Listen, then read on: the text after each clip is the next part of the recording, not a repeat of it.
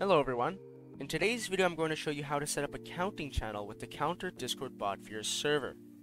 This is part 7 of my Discord Academy 101 series, and as you can see we're continuing where we left off last time, where we set up Flair for our Discord server by adding custom roles and symbols to our Discord channels. As you can see, we have the bot's affiliated website down here for the Countr bot.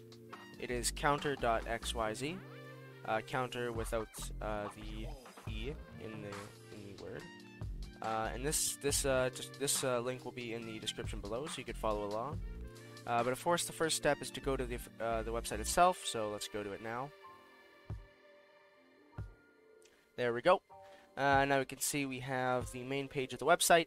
There'll be a big button that says Get Started, and there'll be a few other information about the bot down here. But first step is to click Get Started.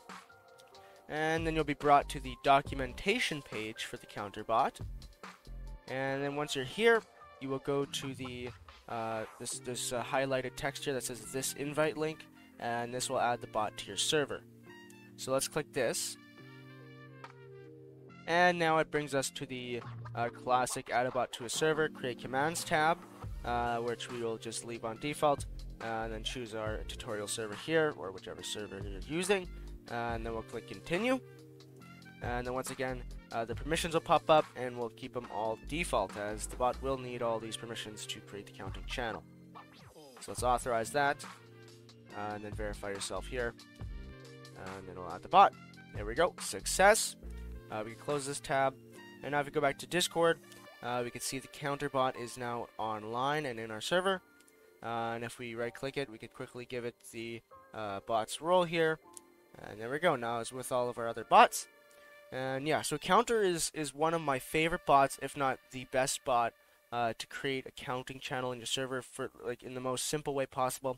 It's a simple bot, but it's a very good addition to your server. I've used a counting channel in many of my servers in the past that I've moderated / ran, and it's very popular. It keeps the server active. Even when it's a little dead at times, people will always be using the counting channel. It's just something that everyone loves. And as you can remember from our last tutorial where we added the Flair and stuff, and where we created the channels, we did create a counting channel here, but we did not set up anything for the channel, so it was just a blank counting channel. But now we can actually set it to a Countr bot channel, so it'll be moderated by the Countr bot. And there's two main commands here that we could use. If we actually go back to the documentation website, it actually says them right here. It says that you could use the /channels new command to create a new counting channel. But since we already have one created here, we could see that we could actually use the /channels link command instead, which will link an existing channel to be moderated by the Countr bot. So we could actually link this channel here, but instead of typing the command in the counting channel itself, we'll type it in the bot commands channel. So we could go here, we could go /channels link, and we could actually click on the command up here, channels link, and then we choose the channel here. So we're going to choose the counting channel that we've already created, and then once you do that, then we could choose the count. So you could choose what you like the count to start at. So of course we want the count to start at 0, but you could start it at any number you like, as 1 or 2 or 10 or whatever you like. But we'll start it at 0, and then click enter, and there we go. So it's successfully linked the channel to #counting. And now if we go to the channel itself, if we type 0, it's either 0 or 1, but let's just test it out. 0, okay, 0 gets deleted. So we're starting the count at 0, so that means the next number would be 1. So if we type 1, there we go. So it does not get deleted by the bot. But now if we type 2, it does get deleted by the bot, not because it's the next number in line, but because the bot has a permission set up where the next number that is written has to be by a different member in the server. Because it's one way of eliminating spam, so someone can't just sit here and just spam numbers on their own with themselves, and it also promotes activity in the server by having multiple members be counting in this channel. Okay, so I just invited my main account here, Exceed, and I'm going to test out, or just show how the messaging works, and that you could alternate the counting.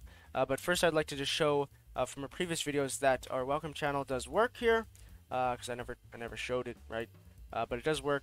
As you can see, I joined, and it shows that I joined here, and it posted the welcome message.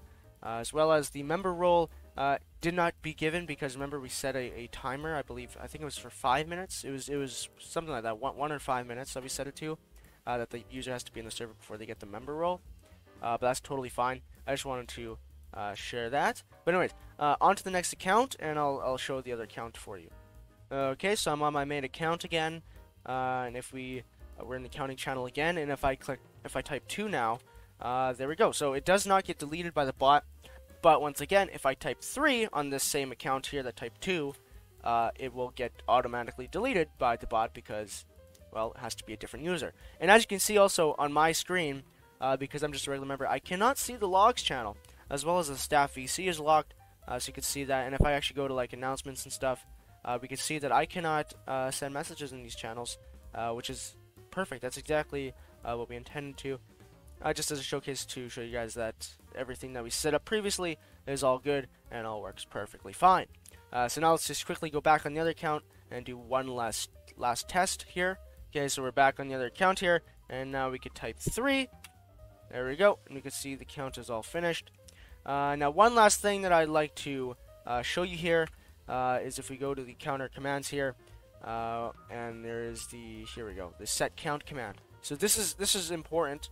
Of course, if you'd like to change the count at all, but more importantly, sometimes when you're counting, the bot will malfunction, or some weird glitch will happen when there's too many people typing at once, where it'll actually it'll glitch the numbers out, where you type 4, like a different user types 4, and it just gets deleted.